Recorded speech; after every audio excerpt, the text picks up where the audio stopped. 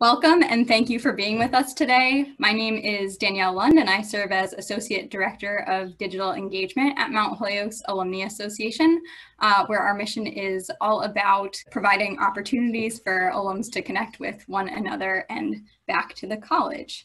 So I wanted to share that registered for today's webinar are more than 65 alums, students, and friends spanning 8 decades from the class of 1950 to the class of 2024. So a special welcome to folks joining us from the class of 2024. For those who couldn't join at this time, we're going to be providing a recording after the fact.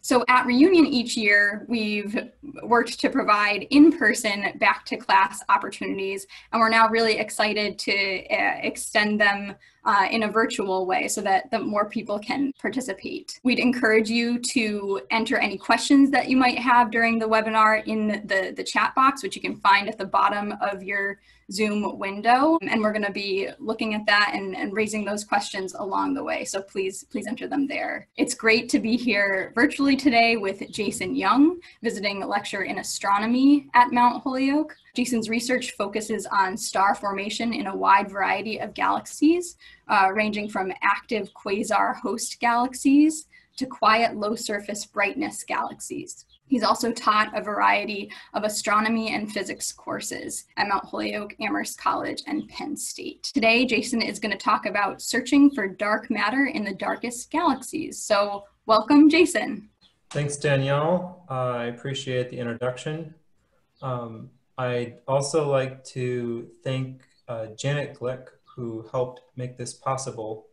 She's in charge of the programming here.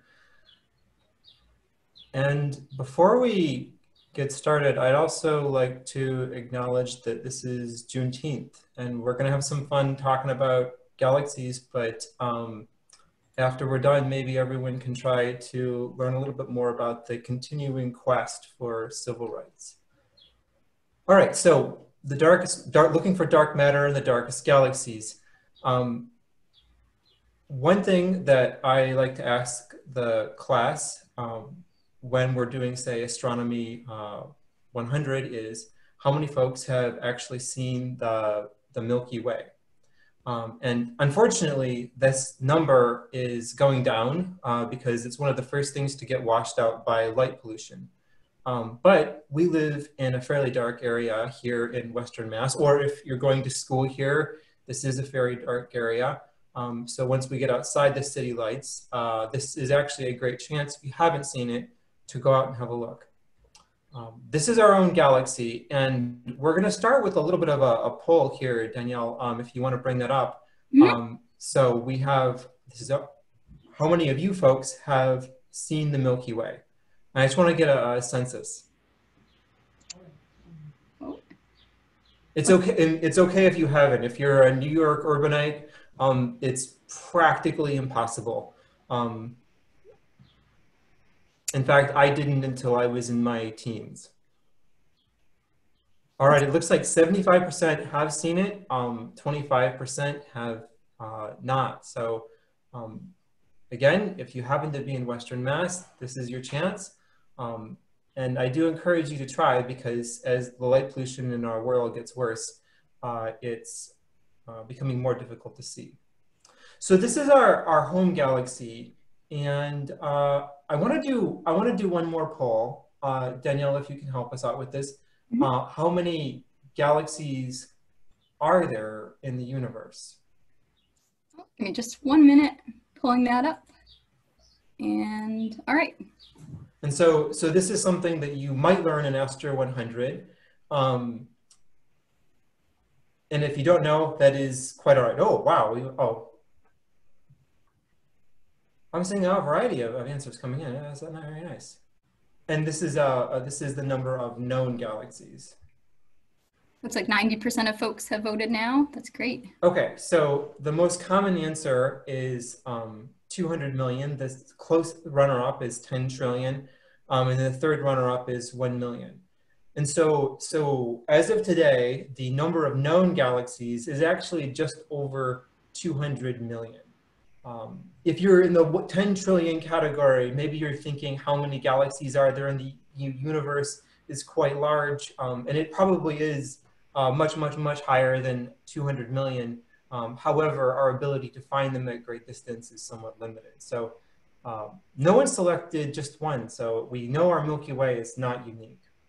Our view of the Milky Way, the view that you might see here from the ground, is kind of limited.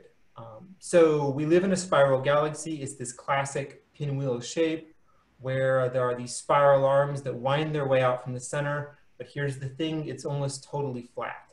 So when we see it from the inside, we see this band going from horizon to horizon, which is just the densest part of the Milky Way. Really, all the stars in the galaxy are part of, or all the stars in the sky are part of the Milky Way, including our sun.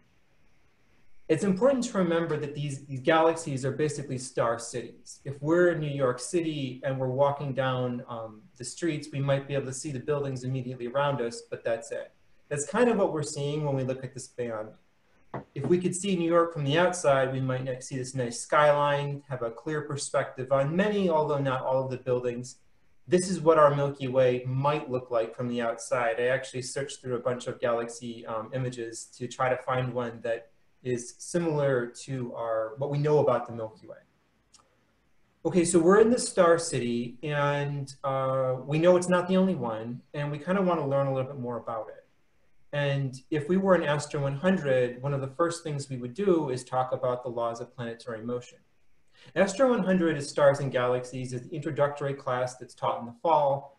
And you might think, well, stars and galaxies, what does that have to do with planetary motion?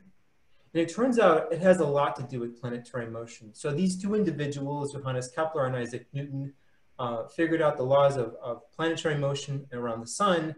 And then it was discovered that things like the moons of Jupiter orbiting Jupiter, they actually follow the same laws of motion. And that's because gravity is universal.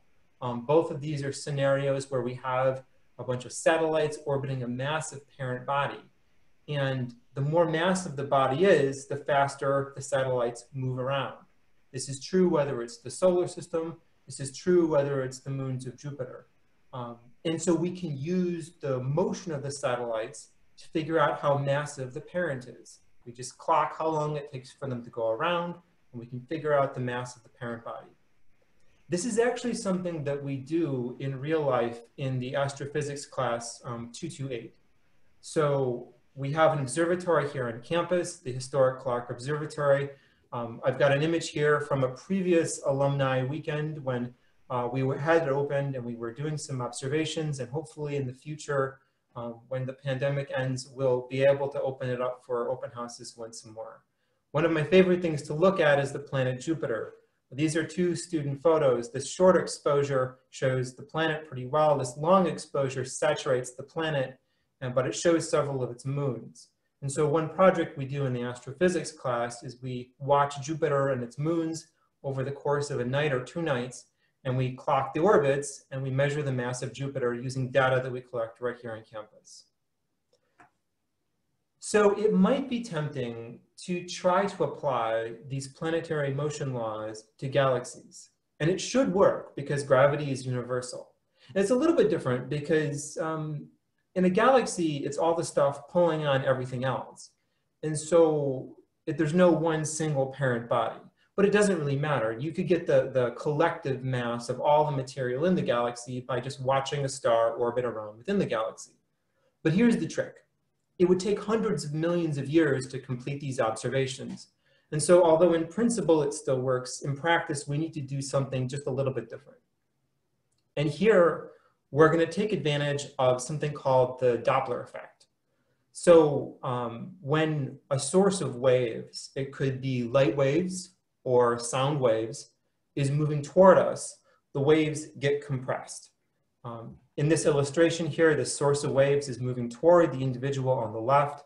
If they are light waves, the waves will look a little bit bluer. If it's sound waves, they'll sound a little bit higher pitched. The individual on the right sees the source as receding, so the waves get stretched out. If it's a source of light waves, that makes the waves look redder. And if it's a source of sound waves, the sound lower pitched. You can sort of tell when, say, a car passes you or a train passes you, there's that sudden switch in pitch when it goes from moving toward you to moving away from you. And now this sounds weird to think about, you know, the color of a light source as changing its color when it's moving toward you or away from you. If I'm sitting at a stoplight and I'm looking at a street light and I, you know, then accelerate toward it, it doesn't suddenly turn blue. So it's a very subtle effect when it comes to light. But here's the thing, we've gotten very, very good at measuring it. So let's go back to that galaxy. Instead of waiting hundreds of millions of years to watch the stars orbit around, we can just measure carefully the redshift and blue shift of different parts of the galaxy. If I look at this image, and if we all look at this image here, I don't notice that one side of the galaxy is bluer and one side's redder. It's a very subtle effect, but with careful instruments, we can actually measure it. In this exaggerated image, we're seeing how one side is actually slightly bluer and one side's actually redder because one side's moving toward us and one side's moving away from us. So if we know how quickly the material is orbiting and we know how far it has to go, we basically know how long it would take to complete a full orbit. We can use the laws of planetary motion to measure the mass. So we saw Johannes Kepler, we saw Isaac Newton. Let's go forward to the 1970s. Vera Rubin is working on this exact idea. The technology has improved to the point where they can make these kinds of measurements. She is measuring the rotational speeds of galaxies, is using that data to try to measure the masses of galaxies. It seems like a basic question, right? How massive is a galaxy? The faster, and in this case, she's measuring the speed of the gas in the galaxy, not the stars, but it doesn't matter, it's still in orbit. The faster it's moving, the more massive the galaxy is. So when this project was started, here was the expectation that a galaxy might be 80% stars and 20% gas. And at that point in time, we had a reasonable expectation that we had, you know, a good handle on the number of stars and a good handle on the amount of gas in galaxies. And this might be for a typical spiral galaxy. These numbers were not well known for the Milky Way, and they remain kind of uncertain for this day because we're stuck inside it. We don't have a bird's eye view of the Milky Way. But for other galaxies, the ones that she was looking at, they actually had reasonable estimates. And you might argue about the exact proportions, but what she found was more like this, where the proportion of stars to gas was kind of as expected, but about 80% of the mass of the galaxy was unknown material. And it took them a long time to really convince themselves, you know, Vera Rubin and her collaborators, that this was real. Could it be a mistake? You know, maybe we've grossly underestimated the amount of gas, or maybe we've grossly underestimated the amount of stars. Those are the kinds of questions that were asked. But by the 1980s, there was no way around it. 80% of the mass of most galaxies is not accounted for by the stars and not accounted for by the gas. So we now call this material dark matter, and here are some basic properties. We have looked very, very hard. It does not give off light. We cannot see it. It does not absorb light, so it appears to be totally transparent. We can see things through it. And it rarely or never interacts with normal matter. And that rarely versus never bit is important. We don't know whether it's rarely, and we don't know whether it's never. And I should say, we rarely or never interacts with normal matter except through gravity. We can detect it through gravity because its gravity is influencing the way that material orbits around within the galaxy. Just like the laws of planetary motion allow our students to measure the mass of Jupiter, we use the orbits of the material within the galaxy to measure the mass of the galaxy because of that gravitational influence. So I've got an illustration here. This is a conception of what, if we could sort of, you know, put on dark matter goggles and see it, it might look like this, where there's this fuzzy halo of dark matter and a fairly small galaxy sitting at the very center. What could it possibly be? So back in the 1980s, there were actually a lot of ideas. Maybe it was lots of faint stars. Maybe it was lots of black holes. We know that both of those things exist. This one particular kind of subatomic particle called neutrinos was a good candidate, or maybe it's some other as of yet unknown subatomic particle. Those were just a few of the ideas. One question that I like to throw out to the Astro 100 class in the fall is, what, based on, this is sort of halfway through the semester, so we've talked about a bunch of things in class already. Based on the things we've talked about, what do you think it could be? And I really like that because the list of ideas that they generate is actually, so it's really wide, and almost all of them are things that some astronomer has at least at some point thought about and looked for. And the short answer is we have scratched off practically everything aside from this one remaining candidate, massive subatomic particles. But I will also say that what is dark matter remains one of the biggest mysteries in astronomy, and maybe even one of the biggest mysteries in physics and science. It's 80% of our galaxy, and we don't know what it is. So the analogy I might give you is, say you're walking through New York City, right? Go back to that analogy, a galaxy is a city. You're walking around, and we kind of assume that the buildings are made of concrete and steel. What if one day you realize that there is concrete and steel in all the buildings, but they're mostly something else, and you don't know what it is? In some sense, it's kind of exciting, and in some sense, it's also kind of terrifying. Our galaxy is 80% unknown material. So one idea to try to figure this out, what is it, is to build a really, really sensitive particle detector. And every few years, we kind of push this to a new threshold, building more and more sensitive particle detectors. This is the state of the art, the LUX project, where they are building this, actually it's completed, but they're always upgrading it. It's buried in a mountain in Italy, and it has to be underground to shield it from other kinds of particles. Because all it is, it's a really sensitive particle detector, that's it. And so far, they have not found anything, but there is some hope that with the next few generations of upgrades, they might actually be able to detect something. So far, zero. Jason, we have a question. Absolutely. And actually, let me remind everyone, if you have questions, put them in the chat. I'm happy to answer them as we go. Awesome. How can a subatomic particle be massive? That's a good question. Massive makes it sound like it's, a bowling ball or something, right? Or maybe like planet mass. I want to clarify, it's going to be massive compared to other subatomic particles, but still low mass by comparison to everyday objects. That's a really good question. And the term is actually a little bit misleading, I guess. But the reason we throw that in there is because some subatomic particles do not actually have mass. And a lot of them, the majority of the ones we know of now, are very, very low mass. Great, and that's actually one of the reasons why neutrinos can't do it. They're just too lightweight. Thank you. It's a great question.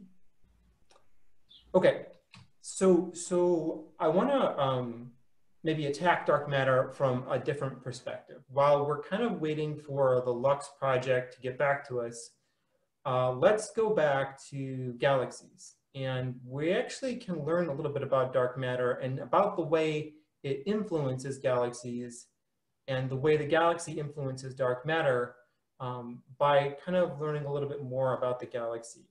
Let's go back to this, this fact that there are stars in the galaxy, but also gas. So space is a vacuum by any reasonable standard. It's more of a vacuum than the best vacuum that we can create here on Earth. But if we could take a spaceship out into interstellar space, and get out our instruments, we would find that there is actually just a trace amount of gas out there. It's mostly hydrogen and helium gas, and it's very, very thin. But that actually has a huge impact on the way the galaxy develops. So this concept has actually come to be called a galactic ecosystem. That term is a little bit more modern, but that's probably the best way to think about it, where we have a lot of things going on. We have the galaxy is slowly turning gas into stars, and the process of star formation is, there's a lot of research on that right now. We can see clouds of gas where stars are being born. So in the Milky Way right now, gas is being turned into stars. Where does it go? Or where does it come from? Well, a lot of it is coming from these flows of primordial gas that has never been part of a galaxy. It's left over from the Big Bang that's continuously feeding our Milky Way. Other things are going on too. Supernova explosions eject gas out. So our galaxy is receiving gas, it's ejecting gas. But some of that actually does fall back onto the disk of the Milky Way and get recycled. So the galaxy is part of this sort of system of gas flowing in, gas flowing out, gas forming stars, stars creating explosions. There's lots of things going on. So this is sort of a more modern concept of how galaxies interact with their environment. All right, let's go forward in time a little bit and meet some other characters. You know me, I'm a grad student in 2012, just finishing grad school at Penn State.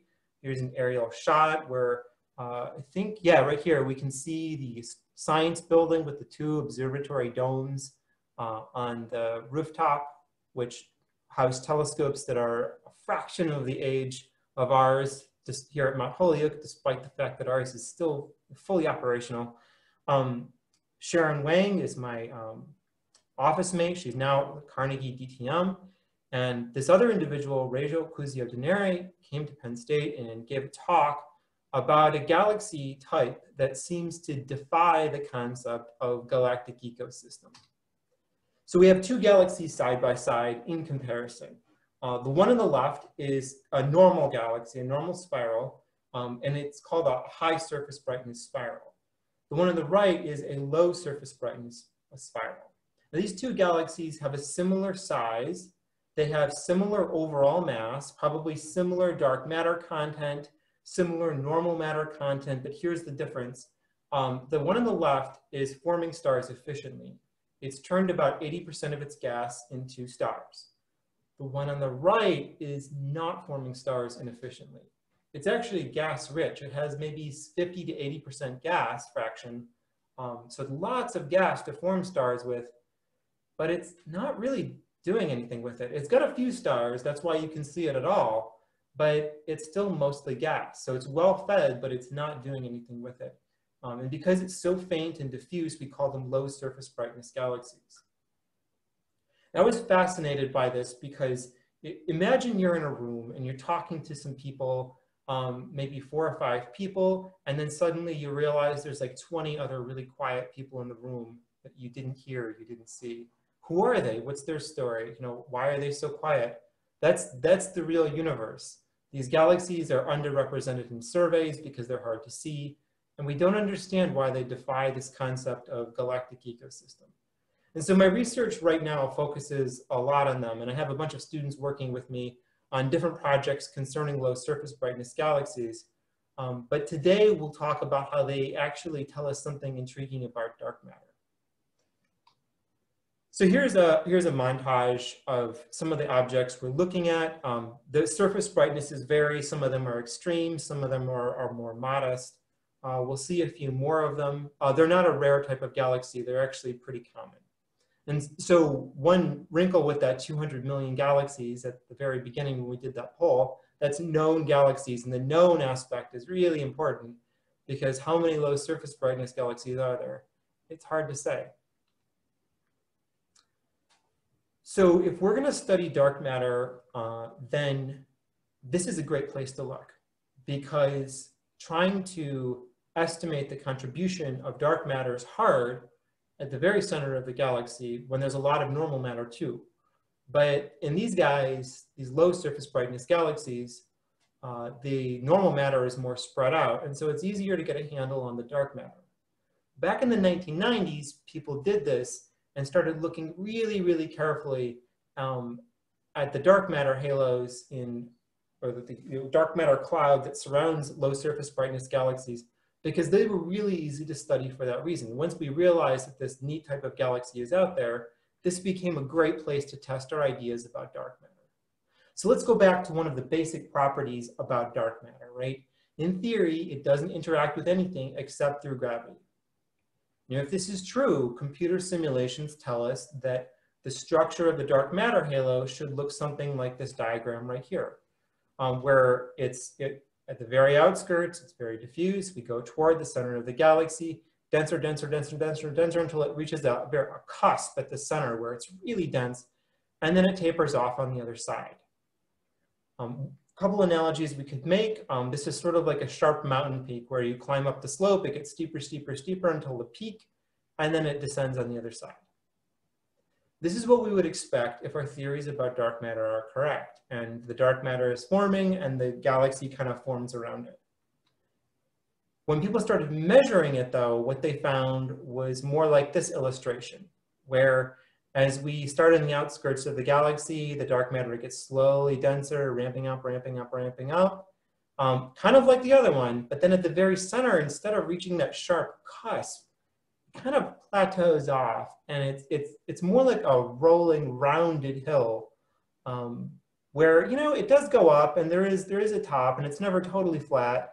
But if you're on the top of Mount Greylock walking around, you might, at the very top, you're surrounded by trees or something. If you didn't know you were on a mountain, if you're not actually looking off the cliff, you might think you're on flat ground. If you're in the middle of this galaxy, and you're measuring, if you could somehow measure the dark matter, density, you might not notice that it's not constant. You might think this is kind of a flat area. This is called a chord halo. So these ones on the left are what we'd expect from theory if our ideas about dark matter are right. The one on the right is what people kept finding over and over and over again when they measured it. And so what's the deal here? Well, there were a couple of ideas tossed out, but by 2013, this paper had come out, which I think is probably one of the real landmarks in this paradox. And so I want to walk through what their theory about the core cusp paradox was. The idea is that dark matter is actually the way we think it is. It really doesn't interact with anything other than gravity. So when the galaxy first forms, it does have this initial cuspy halo where it's very, very dense at the center. Then a bunch of stars form at the very center of the galaxy. There's a burst of star formation. The stars don't directly influence the dark matter, but the energy does push gas clouds away from the center of the galaxy. And then the gas clouds gravitationally drag dark matter with them. So remember, dark matter doesn't interact with anything except through gravity. So gravity is fair game. The clouds can pull dark matter away from the center, and you end up with a chord halo. This transforms the galaxy from cuspy to chord. Okay, so this was the idea. So one neat thing we can do with the research that I'm doing here at Mount Holyoke, and that my collaborators and students are working on, is we can test this idea. So we're gonna try to test this as a possible solution to this paradox. This is something that Sharon and I got interested in. We started working with Rachel, and to do this, we're gonna use a couple of different telescopes. One of them is the Spitzer Space Telescope. So it is an infrared telescope. It actually was deactivated just a little while ago. It ran for many, many years, taking pictures of galaxies in the infrared, or actually taking pictures of many things in the infrared, but we're going to be looking at pictures of galaxies. And this is really good because it tells us where the old stars are. We're also going to use data from the Swift Gamma Ray Burst Explorer telescope. So gamma ray bursts are explosions that occur in the universe. They give off bright, gamma ray flashes. And for a long time, it was a real mystery what they were, because these gamma ray telescopes would detect them, and people would try to point their normal telescopes at the gamma ray burst, but it goes so fast.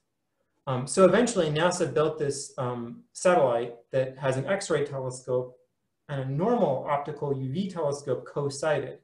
And so as soon as it detects a gamma ray burst, it immediately slews to it. And so that actually resolved the question, what are gamma ray bursts? However, when there's no gamma ray burst going on, you can use it for other things. And so we use the UV imaging capabilities to take ultraviolet pictures of our galaxies. Here is one of the ones that we collected, and it's the same galaxy in the infrared and ultraviolet pictures. You might notice it takes on this almost skeletal appearance. These are places where stars are forming versus the old stars.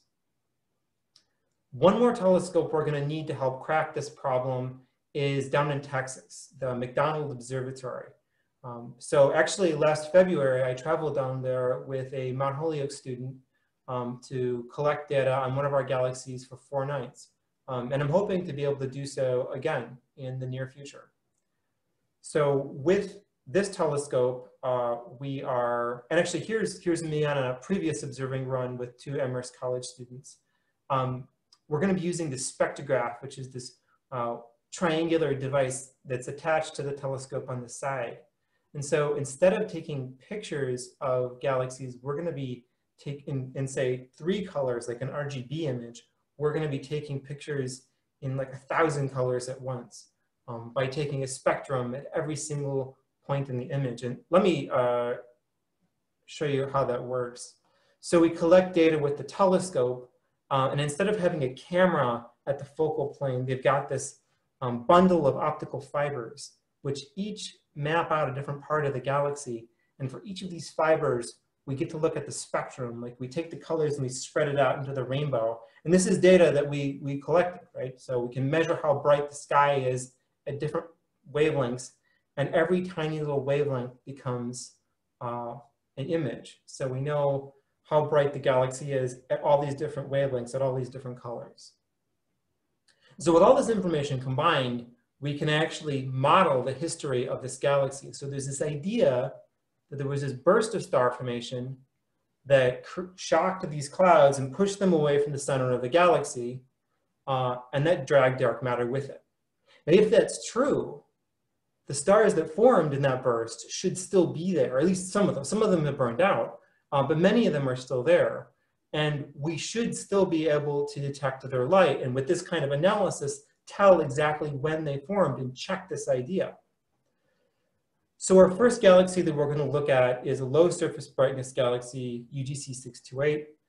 This is a deep image of it. So it looks like a high surface brightness galaxy here, but that's because when Rachel went to the telescope, she took some really long exposures. So this is a really good image of this galaxy. It's a barred spiral. It's 255 million light years away. Similar in mass to the Milky Way, only it's a low surface brightness galaxy. And we're going to look at we took all the data, we analyzed it, we put together a movie of the life cycle of this galaxy.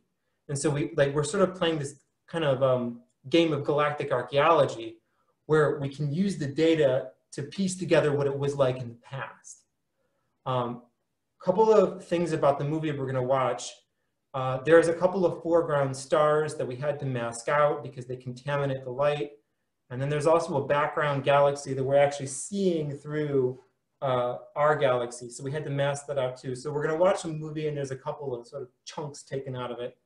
There's nothing we can do to get those chunks back. Those are simply contaminated data. The other thing to remember about this movie is that we're looking at what the stars would have looked like if we could go back in time and see them back then, except at their current positions.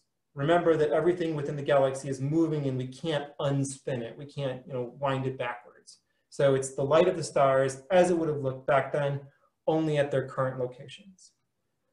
All right, so this is the history of this galaxy derived from the data that we collected with those 3 different telescopes. We're going to start 10 billion years ago and count forward in time.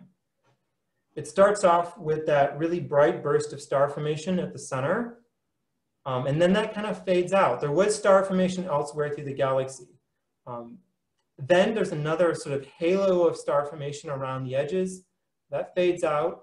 And then it goes through this period that I'm calling the dark ages of UGC 628, where not a whole lot happens. We get a little bit more activity flaring up in the last couple of billion years. Notice the time ticker is slowing down. We have better temporal resolution at more recent times. So we can sort of tell you with better detail what happened recently. One thing that's happening recently in the history of this galaxy is that the star formation is predominantly along the edges of the galaxy. That was a burst of star formation about 1 billion years ago. It's going to go quiet again. And then around 50 million years ago, it's going to flare up again around the edges. And we could do an entire talk about this. We call it the burst gasp cycle. It's not totally well understood why low surface brightness galaxies seem to do this, but there's growing evidence that it's a common phenomenon. 200 million years before present. And this is 200 million years plus the 255 million years of look back time, because this galaxy is 255 million years ago, or light years away. So it's kind of waking up again, going through another burst of activity, and it's going to end up being the blue. The star formation is going to be predominantly near the edges.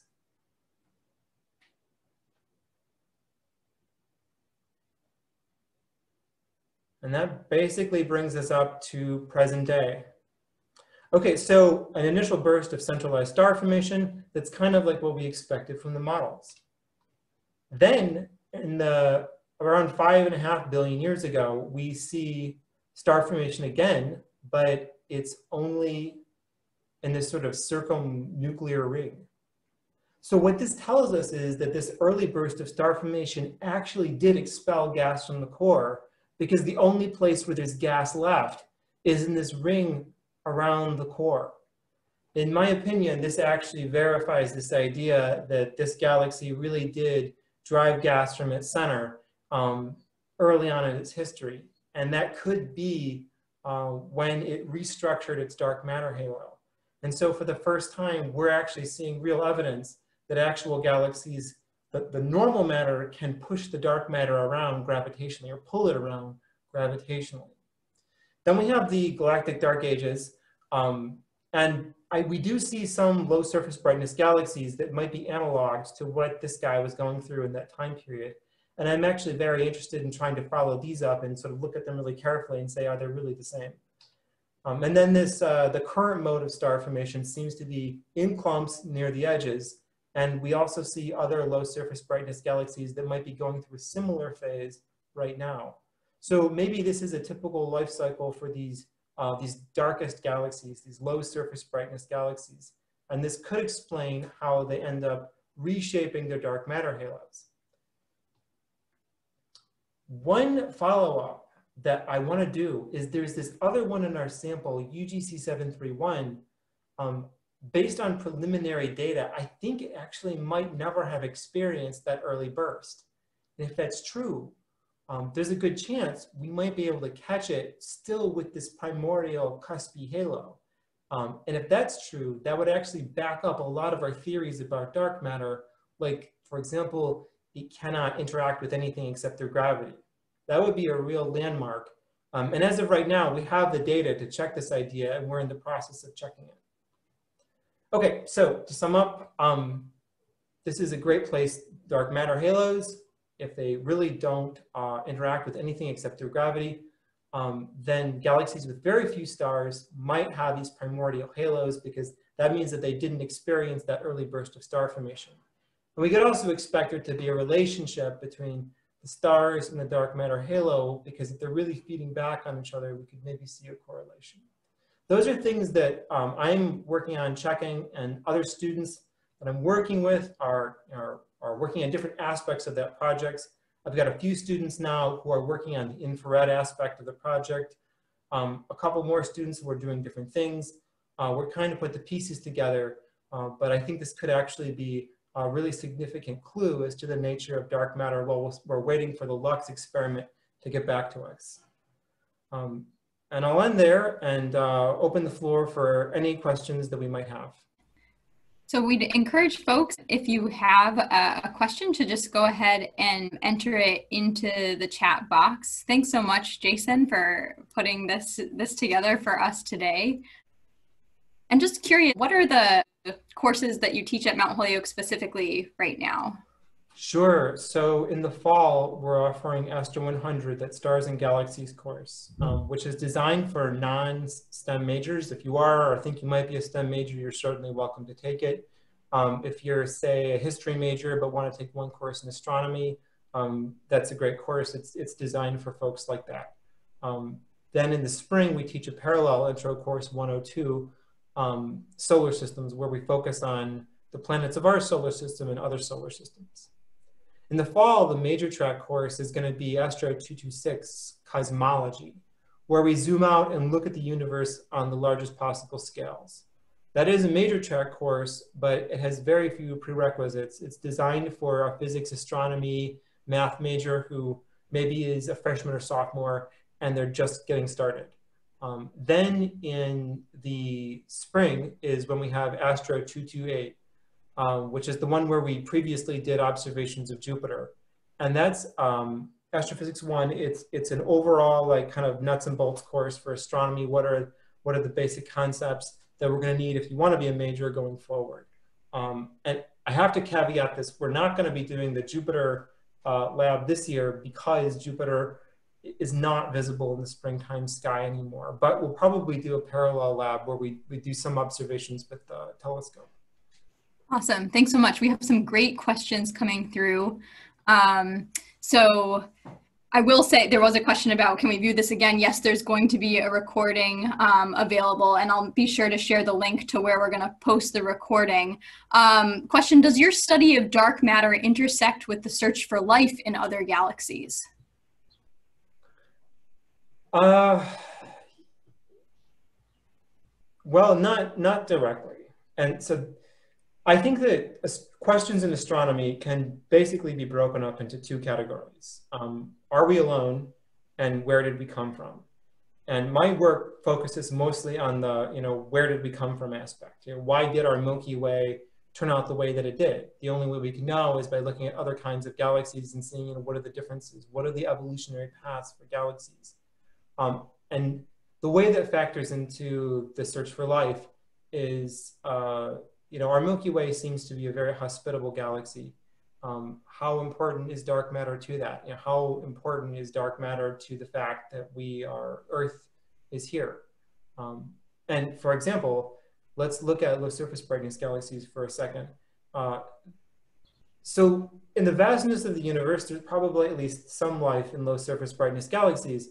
However, generally speaking, I would say that they're probably terrible places to look because they're deficient in heavy elements like carbon and oxygen and iron. And so in some sense, I would say that the most significant way in which my study affects the search for life is I am looking at places that are absolutely terrible for life.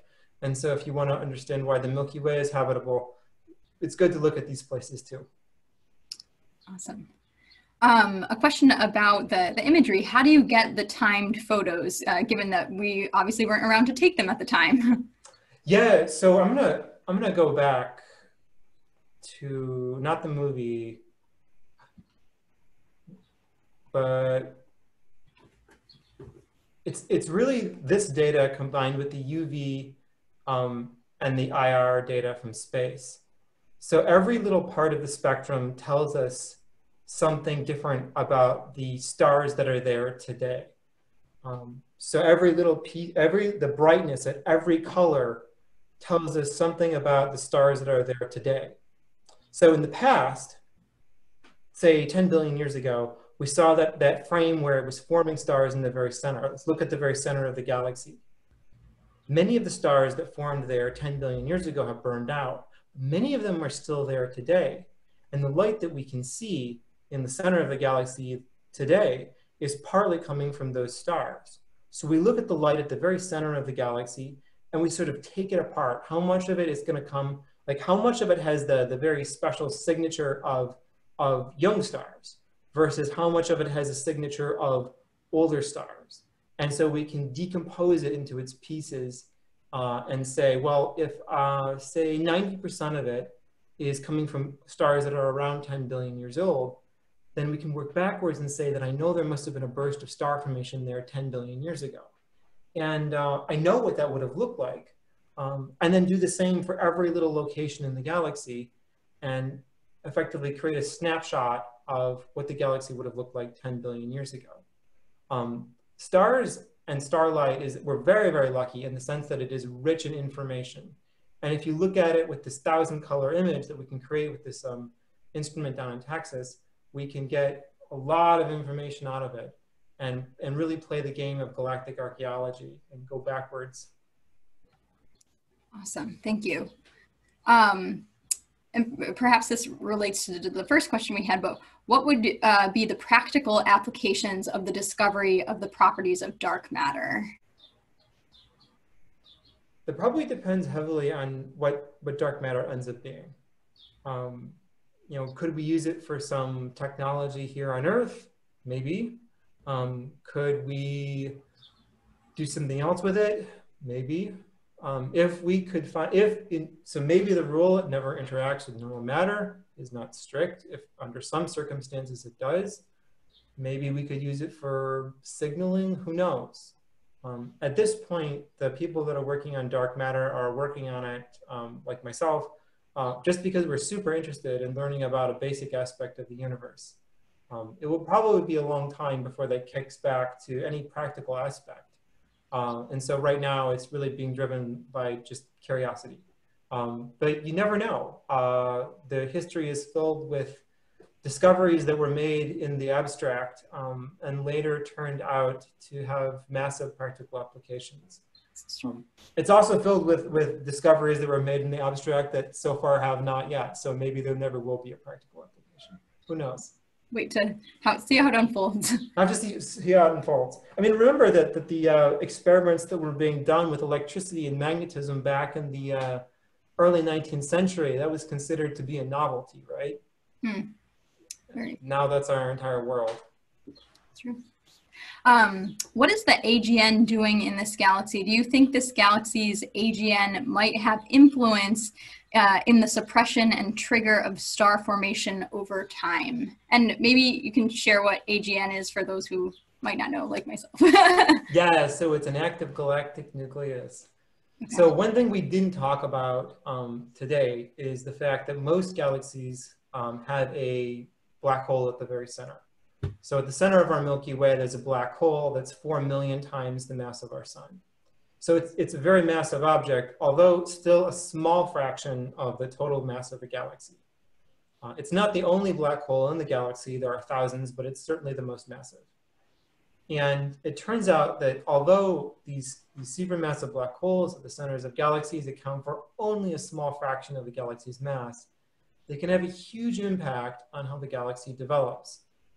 One thing that can happen is if gas and material starts to fall into the black hole, it can pile up, right? So it's trying to fall into the black hole, but it piles up and has to kind of wait in line. And while it's waiting in line, it forms this disk of material around the black hole. It's called an accretion disk. And the material gets compressed and heated up.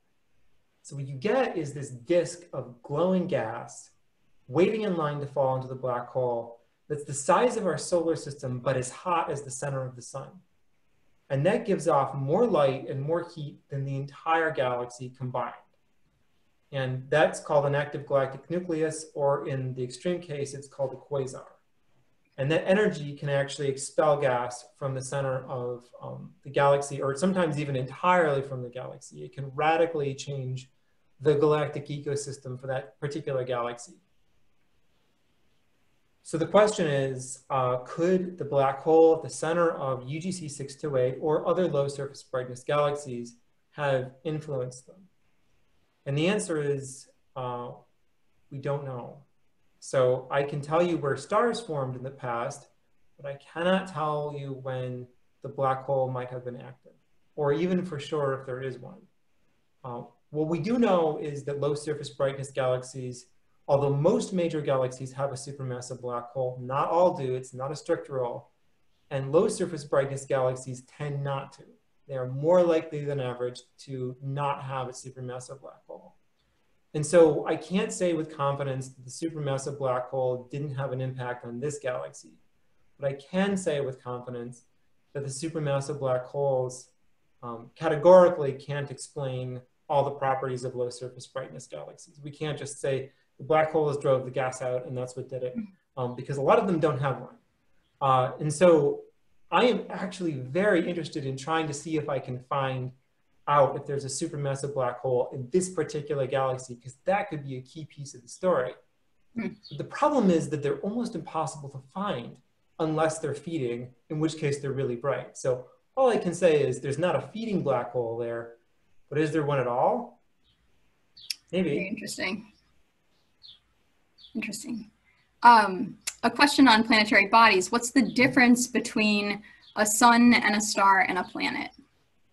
Sure. So the difference between a star and a planet is based on nuclear fusion. Our sun is giving off light generated by the fusion of hydrogen into helium. It's converting hydrogen into helium in a nuclear reaction. So our sun is basically a nuclear reactor. And that is the basic characteristic of stars, that they are nuclear reactors that use this hydrogen to helium reaction to generate power. In order to do that, they have to have enough mass to contain the heat and pressure that's created by that reaction.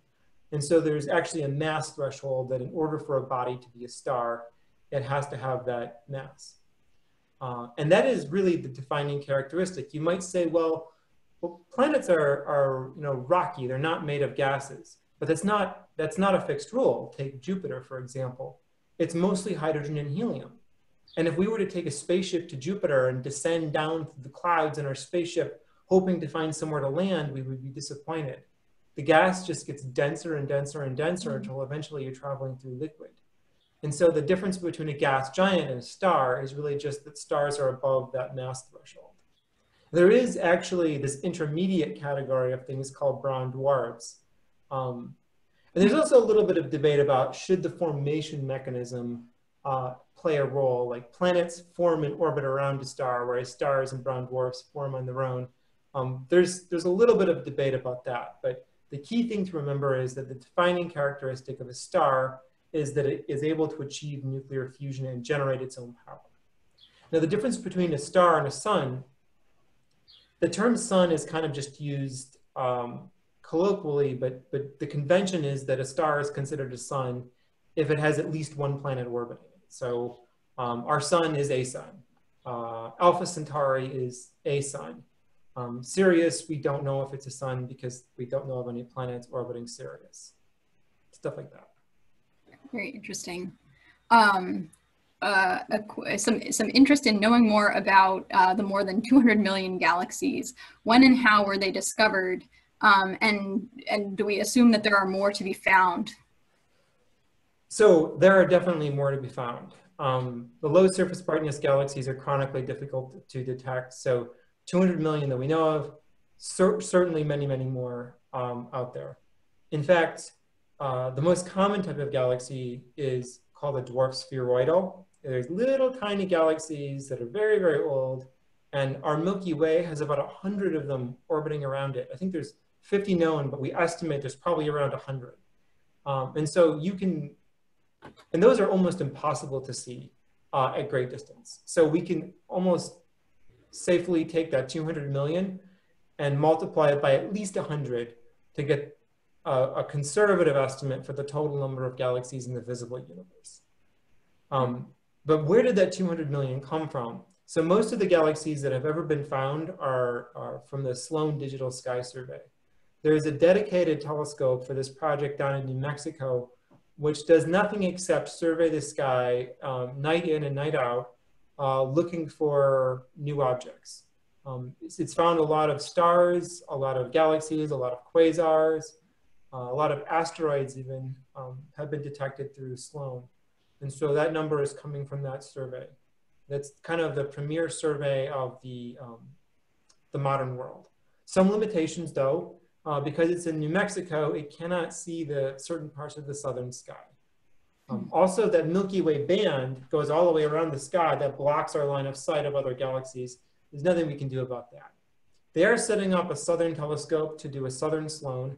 And there's even a new survey that's going to come out in a few years called the LSST survey that will be much better than Sloan. That's also in the southern hemisphere. So that number you can expect to grow a lot, but remember that is really just known galaxies. There are certainly many, many more out there. Thank you. Can you comment on the recent news on possible axion discovery by Gran Sasso? Is it Gran Sasso in Italy? Not sure. Yeah. So Gran Sasso is where the LUX experiment is located. And so axions are a candidate for dark matter. And I don't know a lot about the details of that discovery, but if that ends up being real, even if it's not the dark matter particle, it would be significant to physics. So remember that the LUX experiment is just an all-purpose particle detector that's really, really sensitive. And so a lot of the work that they're doing is they're detecting all these particles. They have to kind of vet them out, right? So, okay, that one, that's just a neutron. We know about those. That one over there that we just detected today, that's a neutrino. Ignore that one. And then, you know, there's this very real possibility that they could detect other kinds of particles that are theoretical that haven't yet been found, whether or not they are dark matter. So we'll have to see how that plays out. But this is the kind of thing you get to discover when you build the most sensitive detector in all of history. Thank you. We're coming close to time. We do have one more question here, and I'm going to share, as I mentioned in the chat box, where you'll be able to access a recording for this webinar. And so the last question is, why is there warm dark matter and cold dark matter, etc.? So there are many different theories about what dark matter, what the characteristics it could have. The standard dark matter is cold dark matter, where the idea is it does not interact with anything ever. Warm dark matter is the idea that maybe we could break that rule a little bit. Maybe we could let dark matter interact with itself or with normal matter just a little bit. And actually, most theories about particle physics, like the premise of the LUX detector, is that it should interact with normal matter just a little bit. And so technically, LUX is looking for warm dark matter. In the context of galaxies, warm dark matter is sometimes invoked to explain the core cusp problem. So another solution to the core cusp problem is that maybe dark matter interacts with itself a little bit, and that creates a little bit of pressure, which prevents it from forming that cusp. And I'm going to be totally honest, that I think that would be a really exciting thing to find. And that's one of the reasons why I'm interested in looking at UGC 731. So best theories predict it should be cuspy because it's a primordial halo, and that, or a nearly primordial halo. And if that's true, then that would be a landmark discovery. On the other hand, if it's not, then that might open the door to things like warm dark matter. And I will say that that is not a favored theory by astronomers, by physicists, because in order to get this effect, you would have to have dark matter interact with itself so much that the LUX experiment would have already detected it. And so we kind of, that's largely discounted. And I would be kind of shocked if it turned out to be that way. But who knows? As a scientist, I am open to every possibility and let the data guide me in my conclusions. And I think it would be exciting if it were far weirder than we anticipated. It would also be exciting to verify these theories that we've developed. Awesome. Thank you but so much. There's many theories about dark matter out there too. I will say that. Awesome. Jason Young, thank you so much for being with us today. Thank you. For all who are on with us today, thanks so much. There's going to be a brief survey immediately following the webinar. Thanks for sharing your thoughts on this particular event and what you'd hope to see down the road for webinars out of the Alumni Association. We have another virtual back to class coming up next month. It's on sports specialization for children. Is it better than training as a multi-sport athlete with Dave Allen, who's a senior lecturer in physical education at Mount Holyoke. So we hope you might join us for that one as well. It was great to be with you all. Thank you, everyone. Have a great rest of the day. Bye now.